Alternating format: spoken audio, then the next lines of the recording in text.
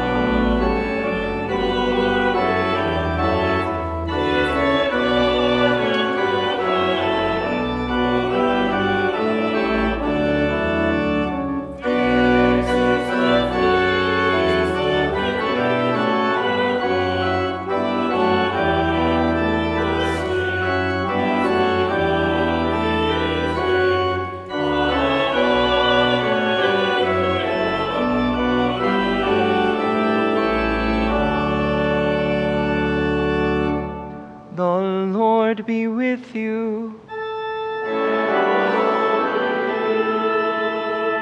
Let us pray. O God, whose blessed Son made himself known to his disciples in the breaking of bread, open the eyes of our faith, that we may behold him in all his redeeming work, who lives and reigns with you in the unity of the Holy Spirit, one God, now and forever.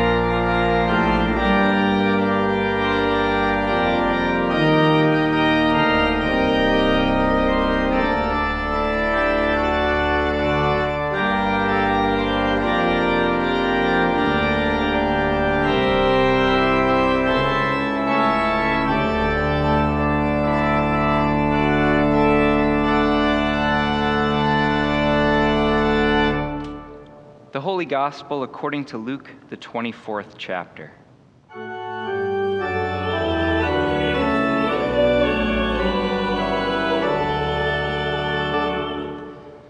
Jesus himself stood among them and said to them, "Peace be with you." They were startled and terrified and thought that they were seeing a ghost. He said to them, "Why are you frightened? And why do doubts arise in your hearts? Look at my hands and my feet. See that it is I myself. Touch me and see, for a ghost does not have flesh and bones, as you see that I have." And when he had said this, he showed them his hands and his feet. While in their joy they were disbelieving and still wondering, he said to them, "Have you anything here to eat?" They gave him a piece of broiled fish, and he took it and ate it in their presence. Then he said to them, "These are my words that I spoke to you while I was still with you, that everything written about me in the law of Moses, the prophets, and the Psalms must be fulfilled." Then he opened their minds to understand the Scriptures, and he said to them, "Thus it is written that the Messiah is to suffer and to rise from the dead on the third day, and that repentance and forgiveness of sins is to be proclaimed in his name to all nations, beginning from Jerusalem. You are witnesses of these things." The Gospel of the Lord.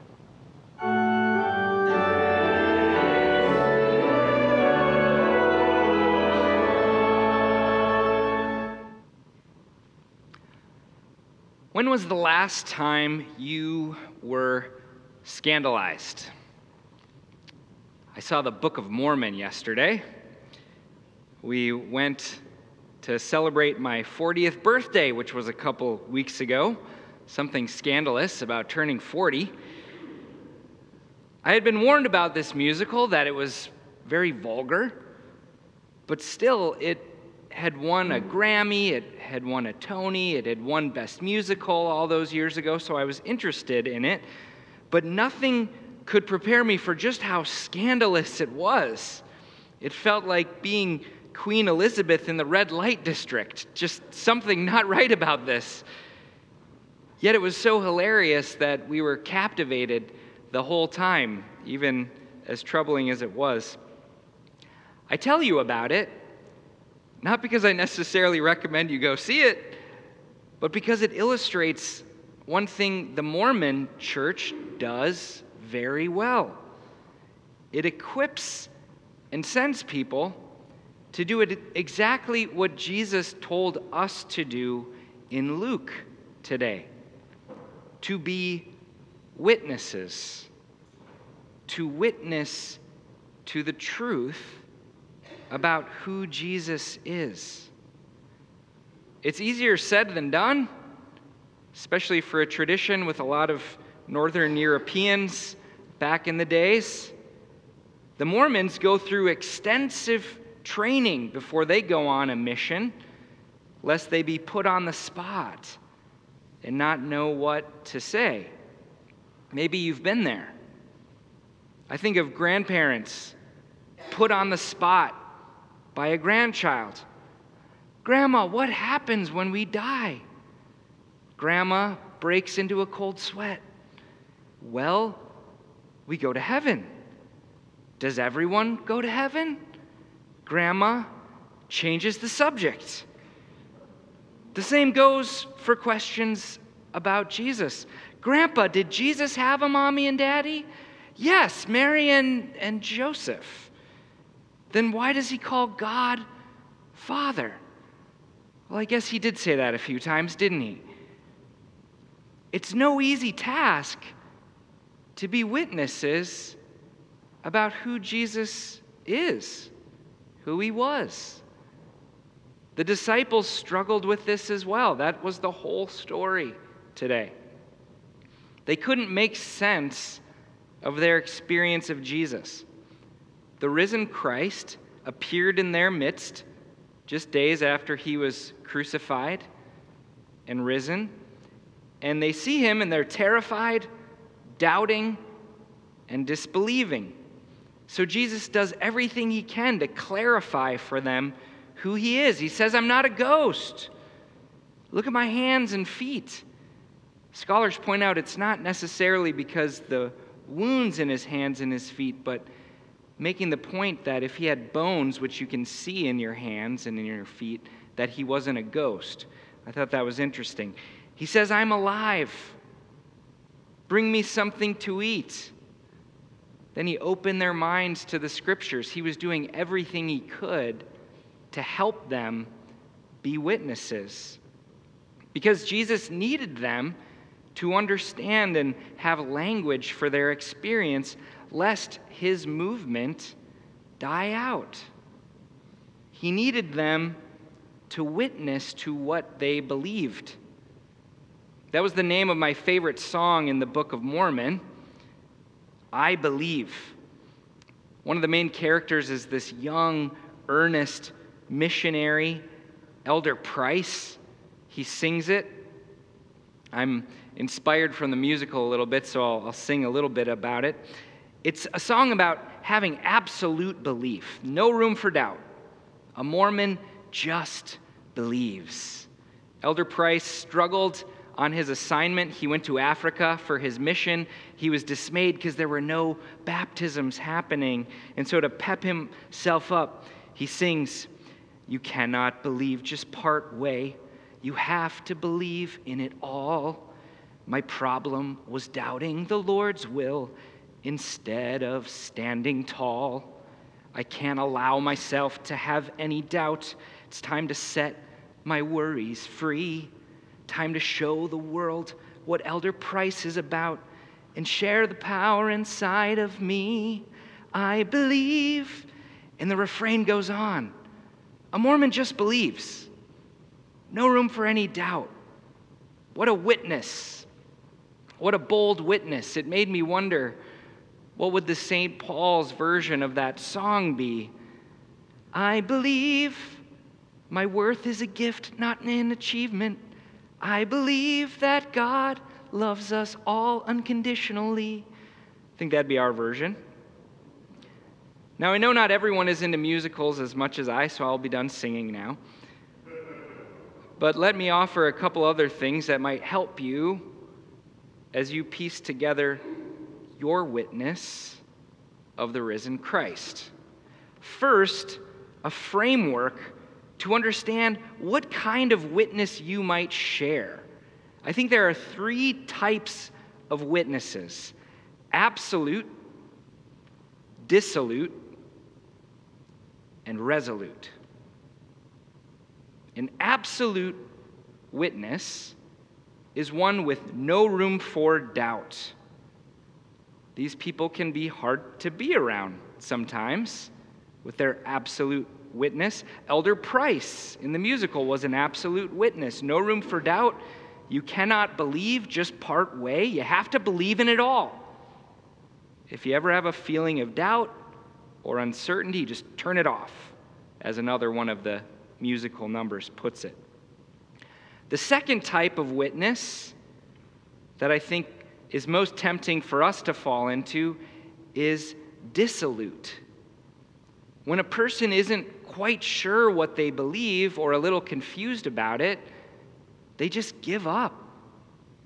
Give up seeking, give up learning, and they settle for a lukewarm faith. They become lax about prayer, lax about worship, lax about any daily spiritual practice. This is the reason churches are dying all around us. Dissolute witness. People are uncertain what they believe, so their passion fizzles out. What is the alternative? If not absolute nor dissolute, I think the most promising kind of witness is resolute.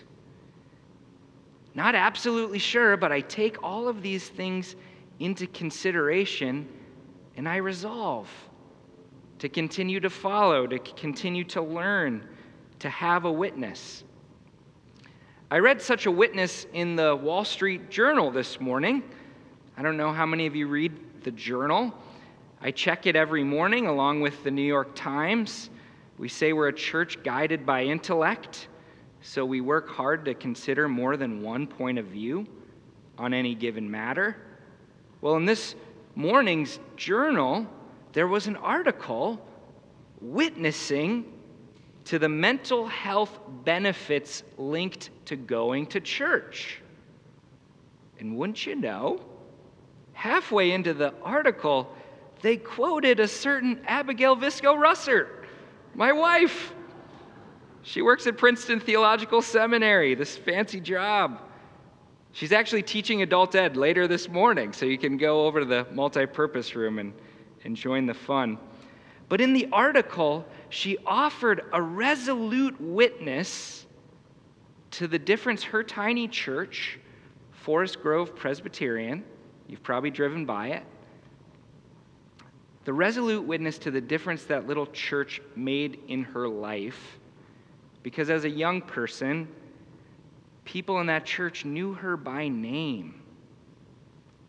I think of that priority we're trying to work on, culture of welcome and invitation. It starts by knowing some people by name. It's especially harder for a bigger church with 3 services, but something we have to keep working at.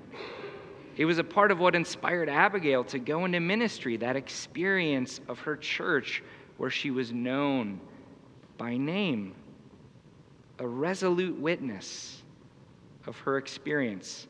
Not an absolute witness rammed down people's throats, not a dissolute witness, careless and thrown to the wind, but a resolute witness of a real life experience. Which brings me to the last part of my message. Jesus said we are witnesses to who he was. I suggest we be resolute witnesses, but what would the content of our witness be? What would we talk about? If you ever explain something to your kids or to a friend or to a neighbor, why you are Christian or why you go to church, where would you start? Again, I suggest 3 possible things to share about. A favorite story about Jesus, a meaningful promise from Jesus, or a meaningful experience of Jesus? A gospel story, a gospel promise, or a personal experience? If you do one thing in response to this sermon, answer those questions for yourself. What is a favorite story about Jesus, the promise of faith most meaningful to me, and what experience have I had recently where I think God was involved? First, favorite story from the gospel. In the passage from Luke, it said Jesus opened their minds to the scriptures. He knew these were going to be formational to their witness. Always have a story ready to share about. What is your favorite? For me, there's nothing better than the prodigal son. Not so much because I relate to either of the sons, but because I'm so grateful for the father in that story who tells us something about what God is like. Not condemning the wayward son with eternal punishment, but throwing a party for him when he finally came home. I love the story because it illustrates that second thing, a promise from Jesus. The promise of God's unconditional love, that our worth is a divine gift, not a human achievement. That's the story that represents that best, I think. That what transforms us, that really changes a person's heart in the end, is not punishment, unmerited love and grace. It's the only thing that changes a person's heart for good. So there you go. My witness to the gospel would be that story of the prodigal son, the promise of unconditional love. How about an experience recently that you could witness to? Jesus showed up in my life just like he did for the disciples showing up in that room. He showed up in my life these last weeks through this book.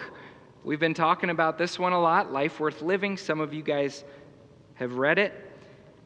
Jesus showed up again for me at the end of the book in the chapter Making It Stick. You know, you've thought about all of these changes in life. They had a chapter called Making It Stick. And in it, it talks about a daily spiritual practice called the Examen. E-X-A-M-E-N. You can, if you have the book, it's on page 266, or you can look it up, the Examen, and read about these 5 steps, these 5 reflections you can go through at the end of every day. St. Ignatius developed the practice in the 1500s, and it's a tool for identifying where God showed up for you throughout your day. There are 5 parts to it. You start with gratitude. What am I grateful for today? And then review. You go through your entire day, hour by hour. Sorrow. Where did I maybe kind of mess up or fall short? Forgiveness. Where do I need to ask for forgiveness? And then grace. Looking ahead for tomorrow. Where do I need to ask for God's grace and direction? Gratitude, review, sorrow, forgiveness, and grace. Again, you can look it up later, the Examen. It says, each moment offers a window into where God has been in your day. And so I've been doing the practice for the last 2 weeks. At the end of my day, I'll sit in my chair in my room, just like those disciples huddled in that room, and I'll sit and I'll go through the practice for 15 minutes. And as I do it, these little blessings from the day or these interactions that were forgotten, they spark back to life for me. And they offer a little window into where God might have shown up in my day. And so I reviewed yesterday. And it was amazing how much I could remember as I went through my day hour by hour. And I remembered something sweet one of the kids did in the morning. I remembered the guy at the pizza shop in Manhattan who smiled at me. I remember the usher at the show. He complimented my hat that I was wearing. I remember I had dropped a $20 bill under my seat at dinner, and the waiter went down and picked it up and handed it back to me. Oh yeah, I forgot about all these things. Thank you, God, for all those blessings through my day. And I felt connected to God's presence as I reviewed my day. Sometimes there'd be those sorrows, those needs for forgiveness. I'd talk to God about those too. But the bottom line is it's an experience of God's presence that I've had recently, and it's brought me a tremendous amount of peace. I talked about turning 40. One of the scandals that I'm discovering is as we grow older, it gets harder to sleep. Just when you need more sleep for your old bones, it gets harder to sleep. It's a scandal. But I found doing this practice at night, putting away screens, and just for 15 minutes doing this examine leads me into this deep, peaceful sleep. I think of Jesus coming into that room. The first thing he said was, "Peace be with you." Jesus keeps showing up, trying to offer that to us. And so I share a resolute witness where Jesus is doing that in my life. Jesus said, "You are my witnesses." What gospel story, what promise from God, what experience that you've had of the risen Christ are you ready to share about? You don't have to sing about it like Elder Price, but I think it would be a scandal to keep our resolute and life-giving witness to ourselves.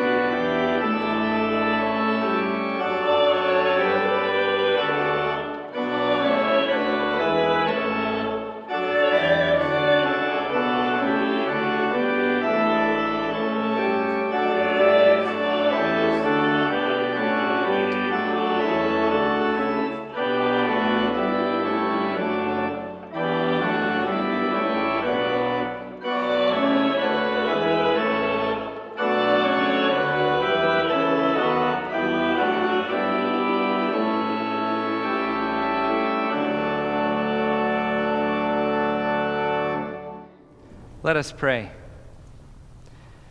Living God, we rejoice in Jesus Christ this Easter season.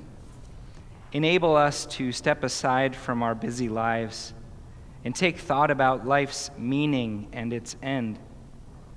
May your Son be the companion of our thoughts, the one who said, "Love your enemies," who said, "Fear not, only believe," who said, "Do not store treasures on earth, but store them up in heaven." Incline our hearts to follow in this way. Lord, in your mercy, hear our prayer. O God, your eternal presence is hid behind the veil of nature. Help us behold the lilies and daffodils as we drive past, to commune with the soil we dig up, to be amused and grateful for the animals that flit and scurry about. Renew our commitment to care for this planet you have entrusted us with, so that all may find it habitable for generations to come. Lord, in your mercy, hear our prayer. O God, may your kingdom come and your will be done in places suffering death, longing for justice, and sorting out where to find your peace. Turn your gaze to Israel and Gaza, Australia, Ukraine, Sudan, and all places hurt by violence or war. Grant your daily mercies. Comfort those who grieve. Console those who suffer. Have compassion and give health to those who are sick. And be with all in need, especially those we name before you now. Lord, in your mercy, hear our prayer. O author of life, those who have died in you now see you fully. We thank you for those we have loved and lost, and name them before you now, especially Don Alderfer, the father of Abby Feletic, and all those we name before you now.